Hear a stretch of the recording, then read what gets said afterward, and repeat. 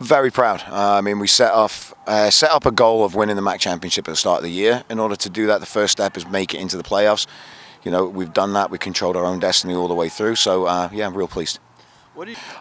Just enjoy. Congratulations. You know, the first goal was make the playoffs. So enjoy it tonight. Now we get to have another 2 training sessions. We get to travel to, I believe it's Marist on Saturday. And, you know, we get to play in the playoffs. That's why we worked all year.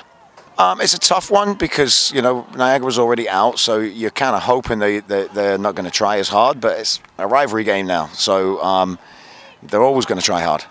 You know, they scared us a lot in the first 25 minutes. I thought they played extremely well, but I think once we got over our nerves and settled into our game, I thought we pretty much controlled the game from that point on.